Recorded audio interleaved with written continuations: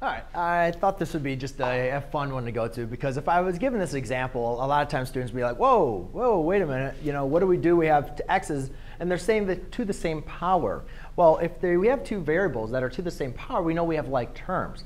So if I was going to simplify this, remember our first step, or to classify it, I'm sorry, the first thing we always want to do is write it in standard form, in our descending order. Well, we notice that 3x and 7x, they both have the same variable factors of x, so I can actually combine these. So when I do that, I actually have now a simplified polynomial function.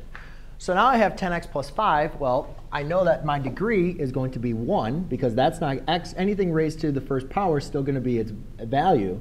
So I can say the degree of this function is equal to 1. The leading coefficient is equal to 10. And since we have a degree of 1, we know that we are going to have a linear polynomial function.